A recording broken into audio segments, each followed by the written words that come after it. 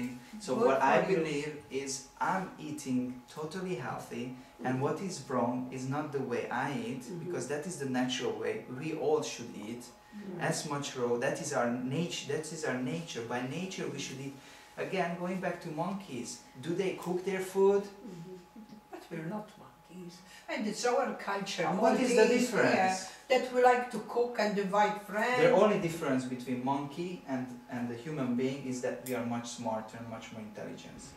That's what made the difference. That now we are so smart, we know everything so much better than the monkeys. Do they have cancer? Do they have diabetes? Do they have this? Do they have that? Do we have that? Do we have? So who is the smarter, the monkey or us? But dogs get diabetes. And why do they get that? What do dogs eat? What do dogs eat?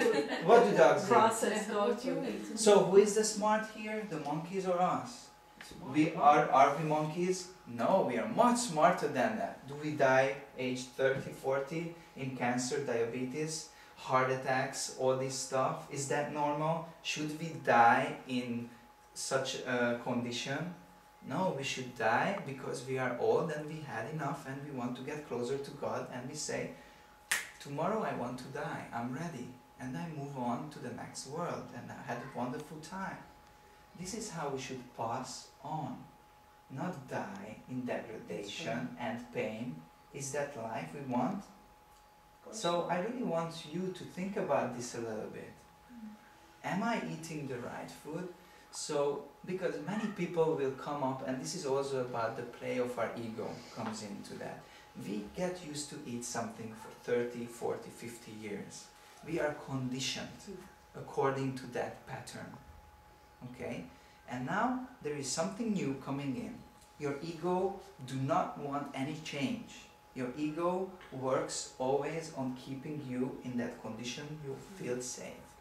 So what I'm showing to you now is an opportunity to try it out, investigate. Okay? Does it take a different way of digestion? Do you need to develop that? Yes. But do I think that it's so much better?